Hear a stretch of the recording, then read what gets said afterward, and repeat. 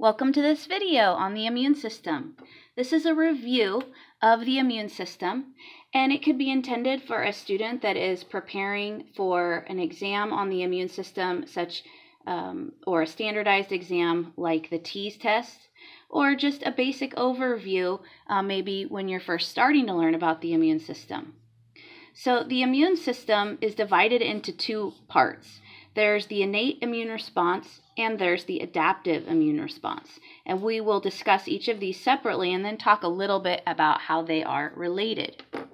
If the innate immune response had a nickname, it would be, I was born ready, baby.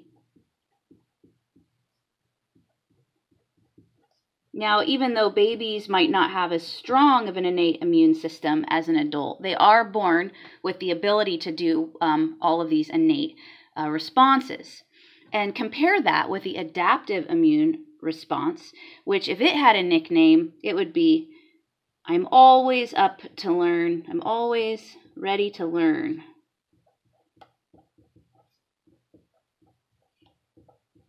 And remember, because memory cells are going to be a big part of its response.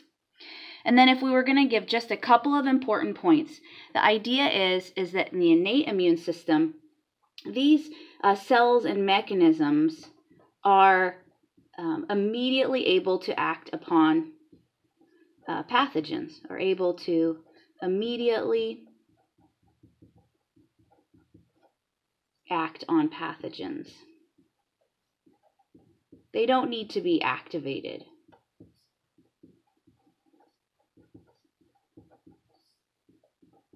They do not require activation. And let's go ahead and put a box around that in orange because that's a key idea to compare it with the adaptive immune response. The adaptive immune response does require activation. So these cells, the T and B cells that we'll talk about, require activation. And then a second thing is that they react and respond to a specific pathogen, not to just anything that is different or strange the way the innate response would.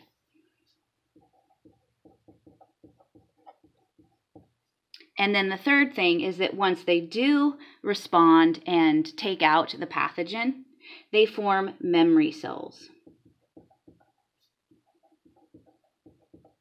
And these will protect you from getting sick with that pathogen, hopefully ever again.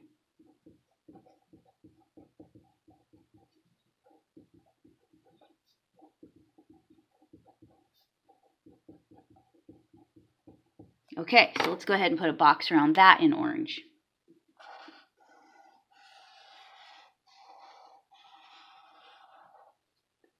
Now we're going to go back to the innate immune system and talk more in depth about that. So the innate immune response has physical barriers, chemical barriers, chemicals called complement that punch holes in cell walls, and inflammation. So for physical barriers, these are things like your skin and your mucous membranes. These are the parts of your body that first come into contact with potential pathogens. We can go ahead and highlight physical barriers in yellow. Chemical barriers are things like saliva that contain, or all of your bodily secretions that contain an enzyme called lysozyme, and that is capable of breaking the bacterial cell walls. Sweat has chemicals in it that are able to help neutralize pathogens. Things like stomach acid would also fall under this category of chemical barriers. So you can go ahead and highlight chemical barriers in yellow. Next is complement. A complement is a bunch of chemicals that are always circulating in your blood. And when they are encounter a pathogen or somehow are triggered by some other part, another white blood cell, let's say, that turns them on. So I guess in that sense, it's a tiny bit of, they do require a little bit of activation here. But these chemicals will bind together. I'll put triggered instead of activated. When triggered, I gotta turn this a little bit too, sorry, I'm gonna go like this. Okay, that when triggered, form a complex that's called a membrane attack complex, and they punch holes in the cell membranes of pathogens. And so they can punch holes.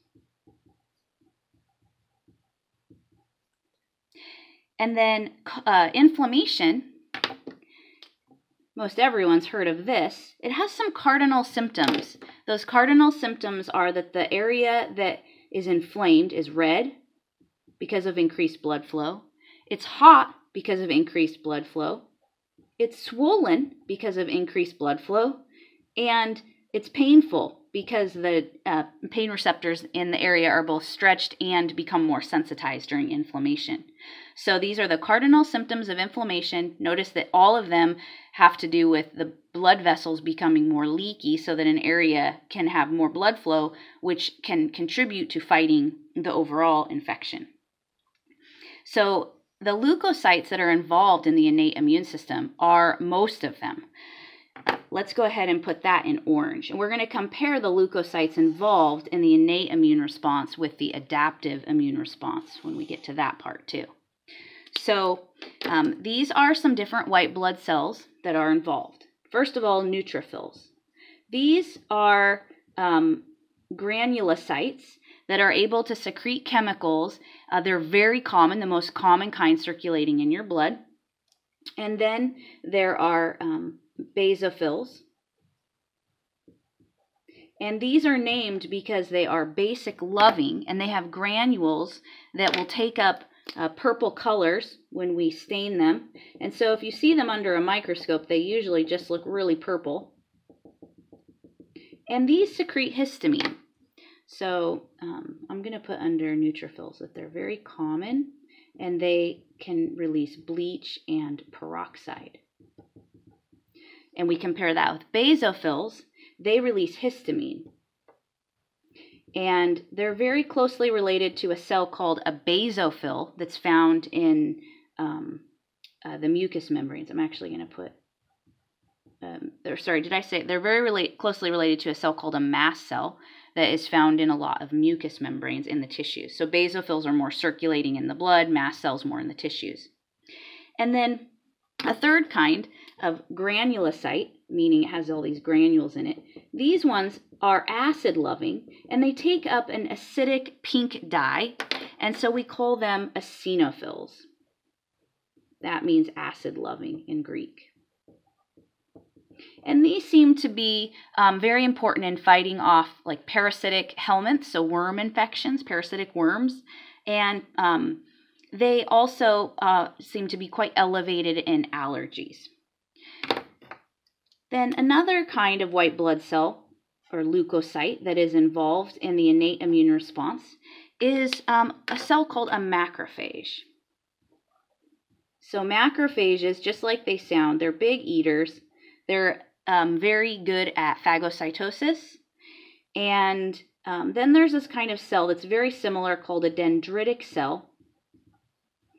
And both of these together are what we call antigen presenting cells.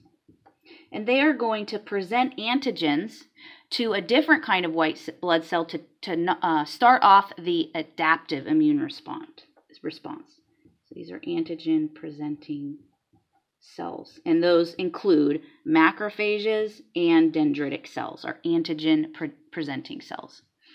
Okay, and then we'll go ahead just a little bit lower down here. And then this last kind of cell that I've drawn here is meant to represent a natural killer cell.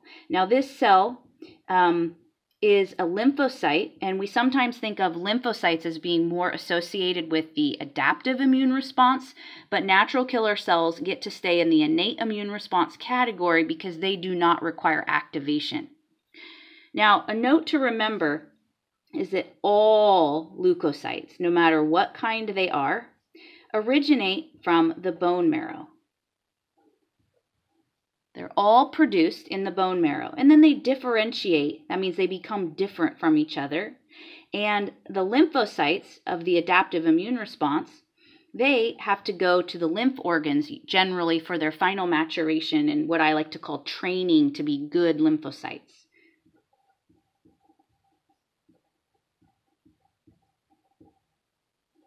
And that's a process called hematopoiesis that makes all of these. Let's go ahead and box this in green.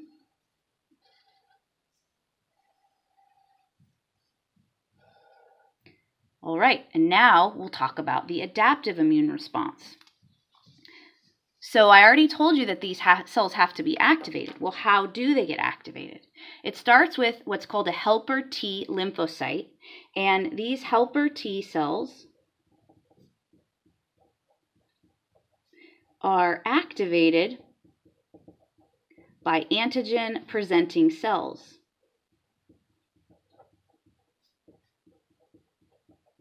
And those are the cells that we mentioned, the macrophages and the dendritic cells. So once a helper T cell is activated by an antigen-presenting cell, it will stimulate other kinds of white blood cells. These are called cytotoxic T cells. And so, sorry, I not a lot of room to put this here. Cytotoxic T cells. And then B cells. Let's go ahead and highlight our lymphocytes in purple. So helper T cells, when they get stimulated or activated by an antigen-presenting cell, then they stimulate cytotoxic T cells and B cells. Now, the cytotoxic T cells, they are able to directly attack pathogens. So if you can pretend that this is a pathogen, is directly destroyed by the cytotoxic T cells. And then B cells, when they are activated, they get really, really big, which I didn't draw that too much on here, but imagine that it gets really, really big because it's going to become an antibody-making machine. So all it's going to do is make antibodies. And so when we see these under the microscope, instead of calling them B cells at that point, we call them plasma cells because they're filled with so much cytoplasm as they are making all these proteins. And so we'll make the antibodies in orange here. So these plasma cells produce antibodies.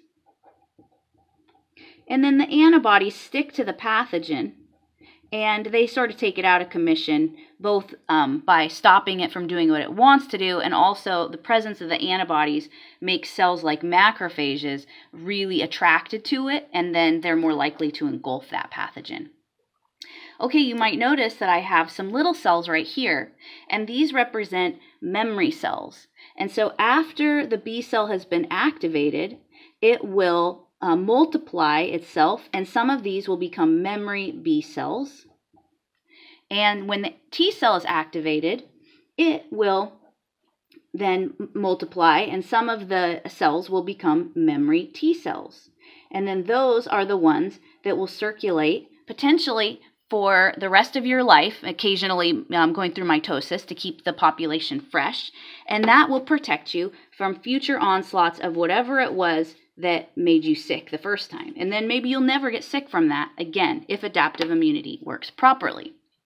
So then just a little more about those leukocytes. So the two that are involved, they're both lymphocytes. This is a T lymphocyte. And I just talked to you about the helper and the cytotoxic T cells. And there's also suppressor T cells. It appears that there are many different kinds of T cells that sort of fine-tune and regulate this response. And then B lymphocytes are the other kind of cell involved. And these are patrolling through your body.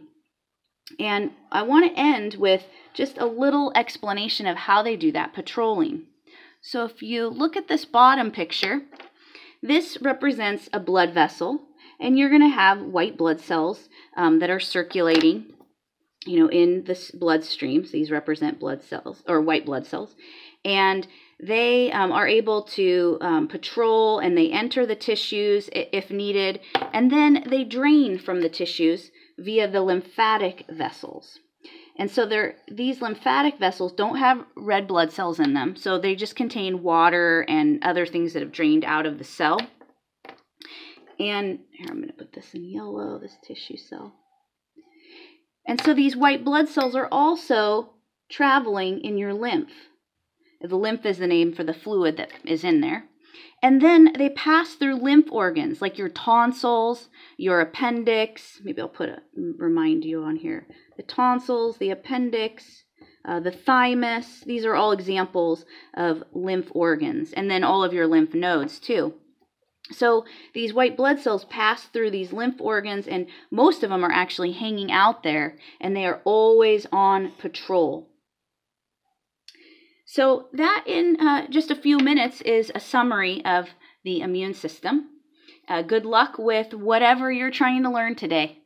See you in the next video.